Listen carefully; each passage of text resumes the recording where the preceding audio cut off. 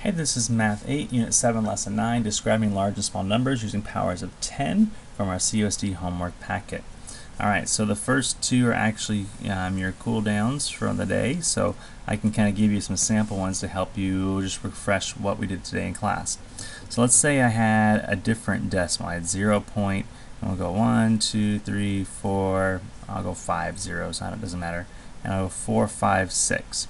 If I want to write this as a multiple of power of 10, what we've done so far in class is we've just taken the numbers they provided with us, okay, in this case 456, and we multiplied it by a power of 10. Now, I know that because a decimal, right, think about 1/10, right? 1/10 is the same as 1 over 10. And when you remember back to other lessons, when I had 1 over 10, this meant that this was really 10 to the negative first power. I had a negative exponent. So a decimal is actually a negative exponential power there, essentially. So what negative number am I going to put here to come up with this decimal? To find that out, what I want to do is I want to go backwards all the way from the 6 to see how many decimal spots it takes to get back to the decimal.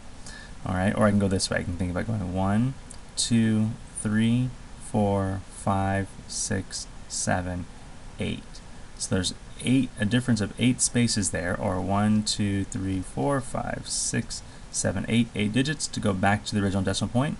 So this becomes 456 times 10 to the negative 8. And for today's lesson, we're leaving it like that. In the future lessons, we'll show you how you'd actually want to write this as 4.56, but that'll be future. We'll do that another day. Leave it like this for now. Okay? Alright, so let's move on. And yeah. So we'll leave it just like that. 1, 2, 3, yep, 9. Cool. On this one here, as an example, let's say I had a different number. Let's say I had 456 million. Okay? And if I were to write that as a multiple power of 10, I'm going to keep the 456 like it is. And at the 10th, I look and simply count up how many zeros there are. Right? I have 1, 2, 3, 4, 5, 6, and that's all there is to it. Okay? Or again, how many spaces are there between the last digit and where the decimal is going to be? There are 6. So use those examples to help you do numbers 1 and 2 in case your notes weren't very clear.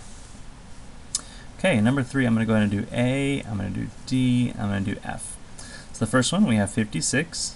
That's exciting. And we multiply it by 10 to the how many place values from here to here? There are a total of 1, 2, 3, 4, 5, 6. So we say 10 to the 6th power.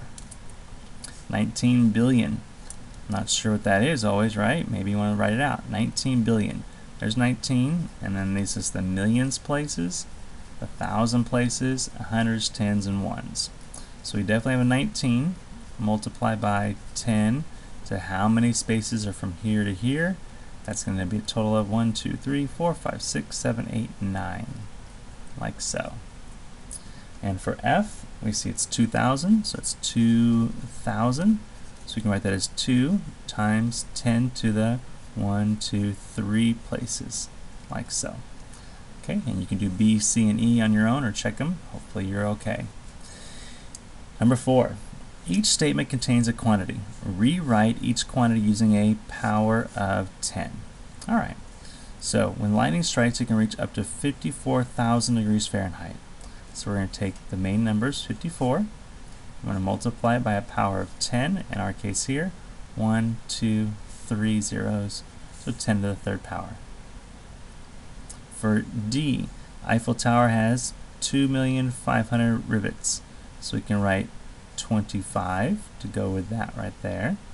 And we can multiply that by 10 to the 1, 2, 3, 4, 5th power there. Okay? Your other numbers are here, 200 million, 23,000, and 5,400.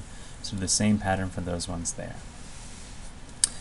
Down below, we have to complete the table, and so this is where I'm going to leave this one for you, really. I want you to use your own words and write an example here for what it looks like, okay? Because this is important. You're going to have this same thing coming up on actually on your test at the end of the unit. They want to make sure you understand how these things work here. So the rule is here, So they give you the rule each time. So in your words, what do you see happening with each rule? And then write an example. So instead of writing X, M, and M, pick some numbers out to give yourself an example here.